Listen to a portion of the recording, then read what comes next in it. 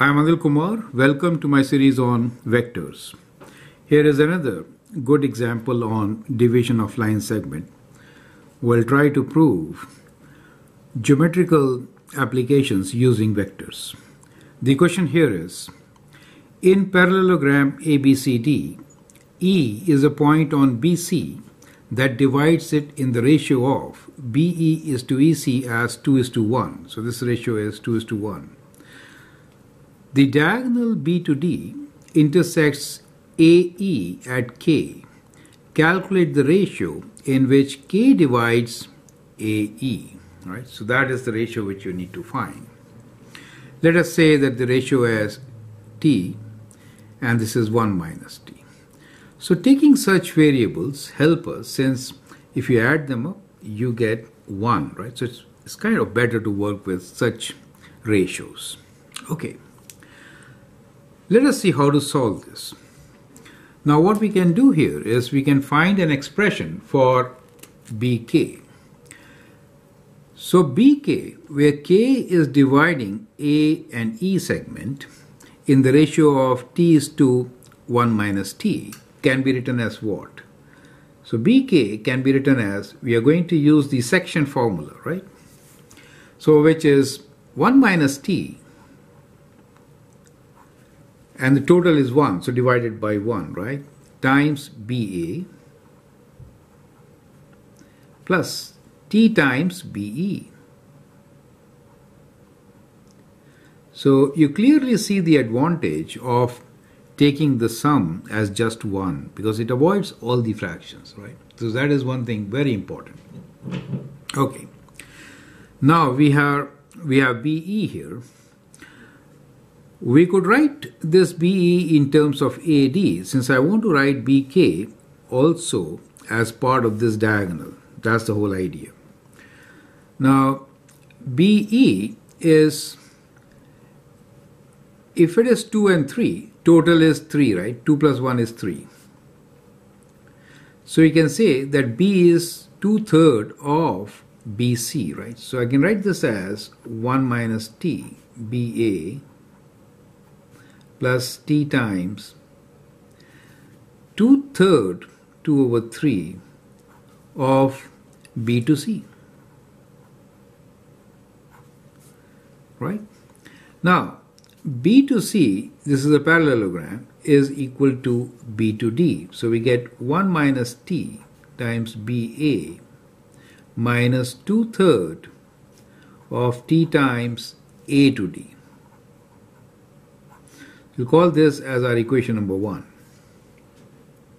Now, let's look into the other diagonal, which is B to D. Now here, how will you represent BK? Well, let us assume this side is 1 minus S and this is S, right? In that case, we'll say again BK is equal to what? Now that side is to be multiplied with the vector, which is, well, you can say B to K will be 1 minus S times B to D, right? And then we can work it out, right? Okay, so we can say B to K is 1 minus S times B to D. The idea is I could write B to D as sum of AB and AD, right, which we have right here. Correct? So BA and AD. So we have same things. We get two equations and two unknowns. We could solve it, right? Okay. So now I could write this as BD as combination of BA and AD. So that is 1 minus S times B to A plus A to D. So now we have two expressions, both for BK in terms of BA and BD. We can equate these, right? So this is our second equation. So equating these, what do we get? We have 1 minus T times BA plus 2/3 T AD is equal to 1 minus s times BA plus AD. Okay. So now let's open these brackets and bring S and T together. Let's bring everything on left side and then try to solve it. So let's open the bracket. So 1 times BA is BA minus T, or what we can do is we can keep BA and then this term will add to this, right? Okay, so well, it will cancel, so it's okay. So T times BA plus 2/3 of T times AD minus, when you bring this here, minus BA, this becomes positive S times BA. Then we have minus AD and we have plus S times AD.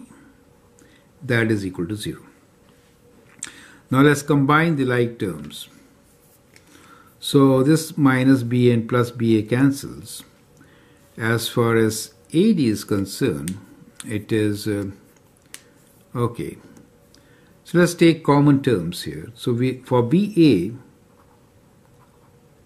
we have minus T here, and then and then plus S. Now as far as AD is concerned, we have 2 by 3T, and then we have minus 1 and plus S equals to 0. Now you can clearly see that BA and AD, they are not parallel, right? So since they are not parallel, this linear combination can be 0 only if both these are zeros, right? So since BA is not parallel to AD, right? So therefore these coefficients should be 0. So that means minus T plus S should be equal to 0, or we can say T equals to S, right?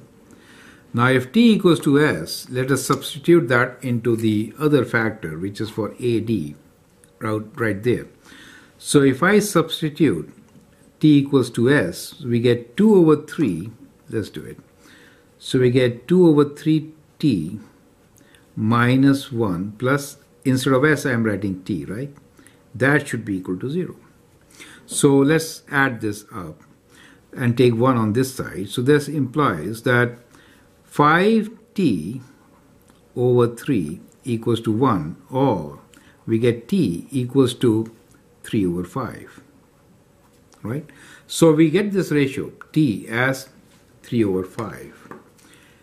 So what is 1 minus T? 2 over 5, correct? So T is 3 over 5, and therefore 1 minus T will be 1 minus 3 over 5, which is 2 over 5.